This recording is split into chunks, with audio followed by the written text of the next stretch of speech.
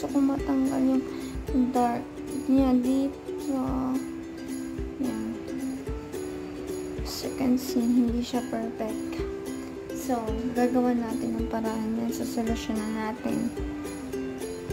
Ang dami kong na-try na product, but effective naman, pero hindi siya yung sobrang effective na yung nawala talaga mismo yung sobrang yung mga dark spot niya, yung basta yung chicken skin niya, hindi. Pero nakaka-help siya, pero hindi siya yung parang totally sobrang ganda ng skin. Kaya yun, ang gusto kong gawin sa video na to, maghanap na solusyon. So, gagawa tayo ng sarili nating product. Parang ganun. Sariling sikap para pumuti.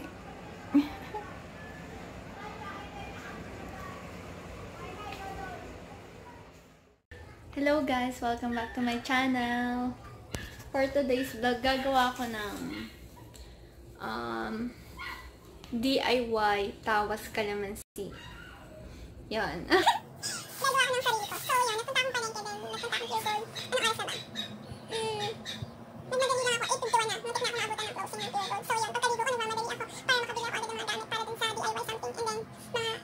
And then, mga gamit lang namin na tapos konti makukukot. Yan, yun yung pinamili ko. Tapos, dahil dala ni babe yung payong, bumili ako ng sarili ko. Kulay blue din. Favorite ko blue. Tingnan na. Pero yung payong ko na nakibig, yung may bulaklak. Yung nagkakaroon siya ng bulaklak pagka nauulanan siya. Maganda yun. Tapos yan. So, bumili na ako. Blue din yun. Light blue naman. Parang ganito. So, yun.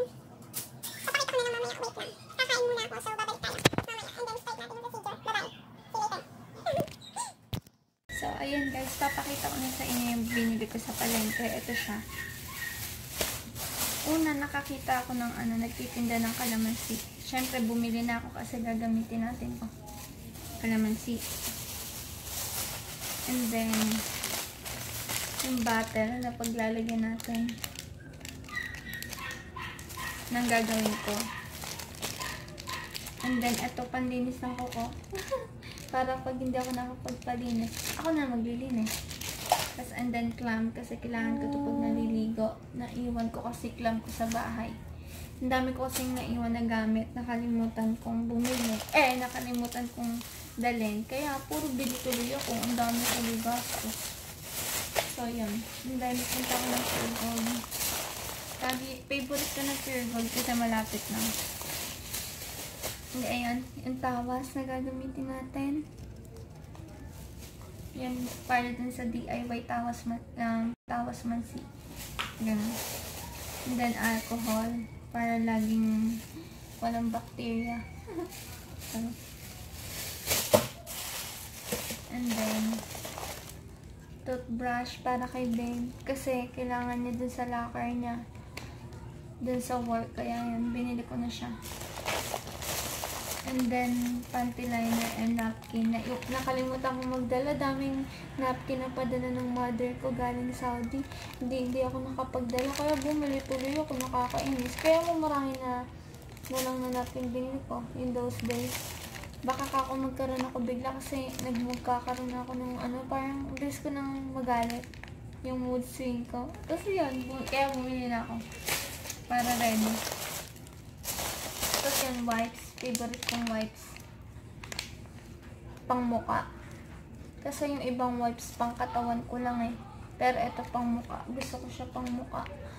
Basta ayoko na ibang wipes kasi baka masira. Baka lalong masira yung mukha ko. Sira na nga. Kasi yun. Yan. Favorite namin. Platops. Nung nakaraan, puro platops kami. Grabe. Bilis na ubos isang araw lang. Himawa kami ng babe ko sa chocolate eh. Lalo nasa US kami, araw-araw chocolate.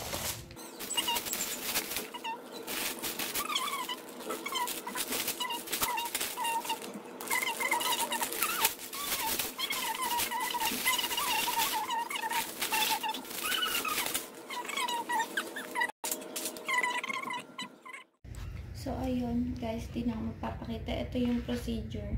So, 5 kalamansi. hiwain natin.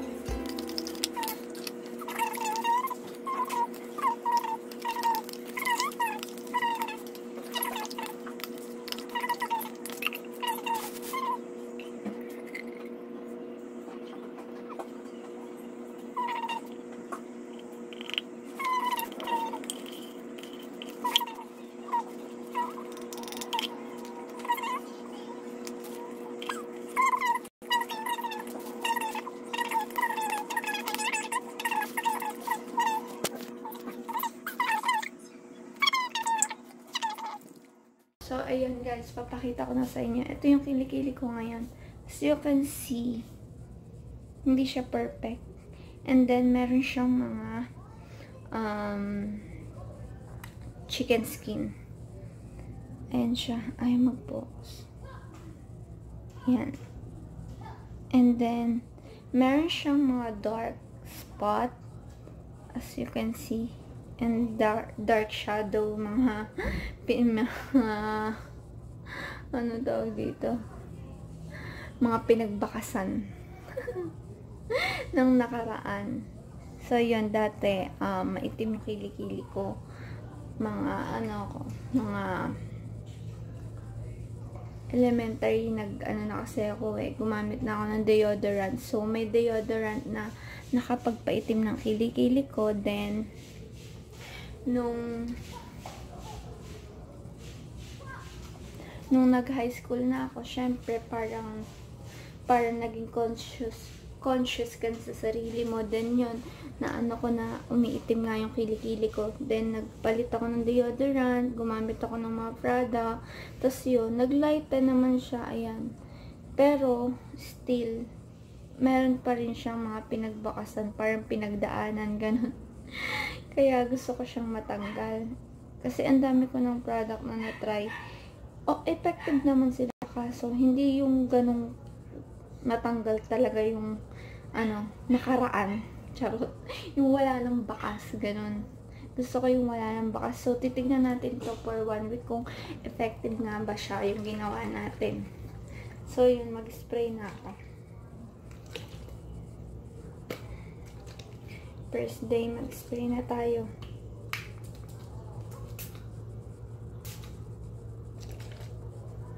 So, yun.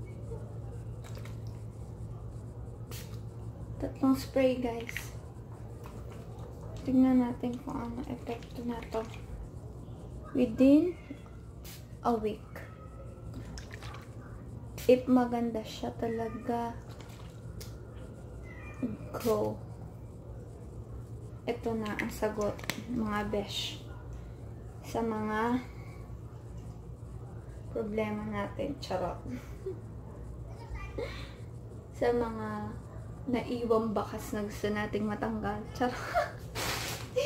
Mga naiwang bakas na gusto nating kalimutan. So, yan. Don't judge my kilikili.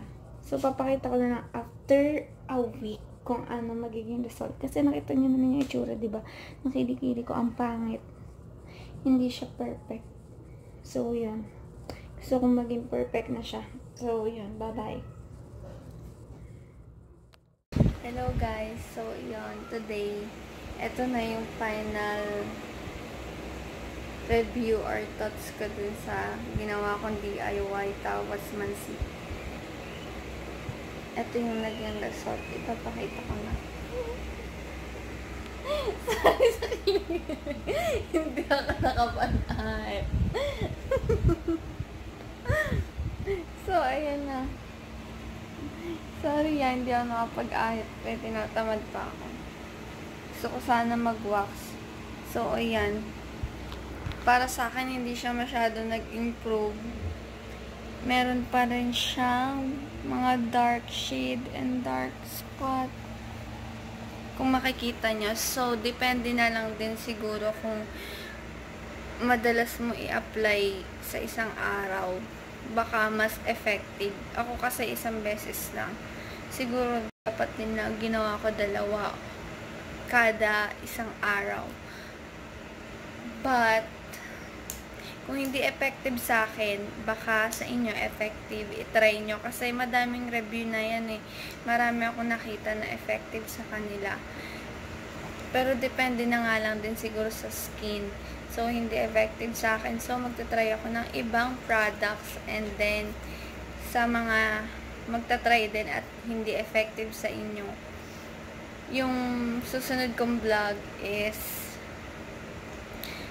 maghahanap ulit ako ng ibang product na pampaputi. Yun. So, yun. Bye-bye. See you in my next vlog.